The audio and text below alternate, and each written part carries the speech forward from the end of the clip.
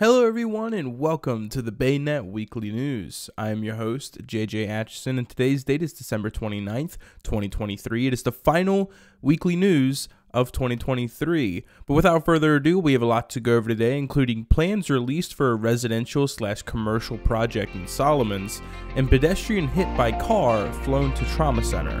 That and more coming right on up.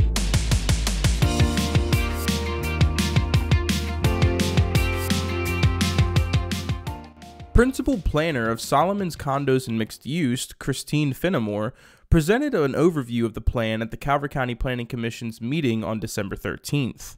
The project consists of putting 3 buildings on less than an acre of land located in Solomons Island on 2 lots totaling .67 acres, zoned Solomons Town Center. The plan is a proposed 34,483 square foot 4-story building for mixed use, 2,450 square foot commercial retail space, and 32,033 square foot for 13 multifamily condominiums with parking and site improvements. One of the stories would be the condo units, another would be a first floor restaurant, and the third would be a retail space. Timothy Holt of Solomons Condo Project LLC applied earlier this year for the building to be 4 levels or 45 feet. Most of the people who attended a meeting in February seemed to support the project. One man, James McQueen of Lusby, responded during the public comment period saying that the project will destroy the view and that they may need to consider the long-term effects. While step 1 to present the project is complete, some conditions must be met for the project to move forward, according to planning and zoning. A detailed site plan and final plans still need to be submitted and approved before Solomons Condo Project LLC can apply for a construction permit. On December 28, 2023 at approximately 9:04 p.m., emergency services responded to a motor vehicle accident involving a pedestrian in the 4200 block of Smallwood Church Road. The striking vehicle's driver, a gray Dodge Challenger, stayed at the scene and immediately called 911. Upon arrival, responders discovered a 36-year-old male pedestrian on the roadside with multiple injuries, including 2 long bone fractures. EMS assessed the patient's condition and requested a medevac.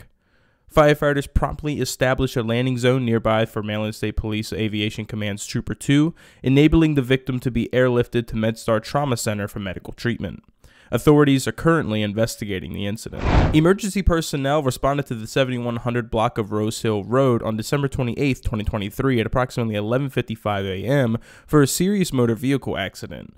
Upon arrival, crews discovered 2 vehicles involved in a head-on collision, resulting in injuries to the occupants. No entrapment was reported. EMS evaluated the occupants and transported 1 patient to Capital Region Trauma Center for treatment. The cause of the collision is currently under investigation. The Charles County Sheriff's Office is currently investigating a shooting that took place on the morning of December 28, 2023 at approximately 10:55 a.m. The incident occurred in the 2200 block of Old Washington Road in Waldorf. Upon their arrival at the scene, emergency crews discovered a 28-year-old male victim who had sustained a gunshot wound to the abdomen. The victim was promptly transported by ambulance to a nearby trauma center for medical treatment. Fortunately, his injuries are reported to be non-life-threatening. The shooting appears to be an isolated incident. The Charles County Sheriff's Office is actively pursuing leads in the case, according to a spokesperson. Further updates will be provided as new information becomes available. In a shocking turn of events, an Anne Arundel County police officer has been issued a criminal summons charging the officer with theft. The incident, which allegedly took place in late October 2023, involved the disappearance of gift cards from the Anne Arundel County Animal Care and Control Center in Millersville. The investigation began when an animal adoption on November 1, 2023, revealed that the gift bags meant to contain various animal care items, including 2 gift cards worth $50, were missing the expected gift cards. It was soon discovered that a temporary worker identified as Janine had been assigned to the center at the same time and had access to the desk where the gift bags were stored.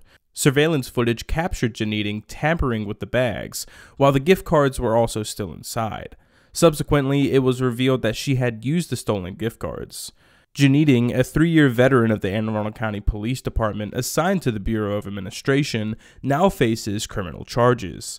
As a result, PFC-B Janeting has been administratively suspended without pay pending an investigation by the Office of Professional Standards. On December 27th at 10:30 a.m., the Charles County Sheriff's Office was notified of the body of an adult male in Mattawoman-Creek, about 2 miles away from Slavin's Dock, the location where missing person Jamel Lee Hung II, age 25 of Indian Head, was last seen. The descendant was transported to the office of the chief medical examiner in Baltimore for an autopsy and confirmation of the person's identity. Once the identity of the person has been confirmed, an updated press release will be issued. Anyone with information about this case is asked to call Detective Bringley at 301-609-6499. At approximately 8:04 a.m. on Wednesday, December 27, 2023, patrol units from the St. Mary's County Sheriff's Office were dispatched to a motor vehicle crash near the intersection of Willows Road and South Shangri-La Drive in Lexington Park, Maryland. Units arrived to find a 2003 Dodge Ram 1500 had struck a tree in a wooded area. The operator and sole occupant, Marcus Tyrone Harris, 69 of Great Mills, was pronounced deceased at the scene by fire and EMS. Harris was traveling in the Dodge Ram heading north on Willows Road toward Great Mills Road when, for unknown reasons, the vehicle exited the roadway and struck a tree. At this time, alcohol, drugs, or speed are not considered to be contributing factors in the crash. After the news of his untimely passing began to circulate, the St. Mary's County community started to reflect on the wonderful man Mr. Harris was. Harris was a longtime employee of St. Mary's County Recreation and Parks. During his time in the department, he met many friends and grew strong bonds with members of the community. And that's all we got for you this week on the BayNet Weekly News. Again, my name is JJ Atchison. Happy New Year, everyone, and we will see y'all next week with the very first weekly news of 2024.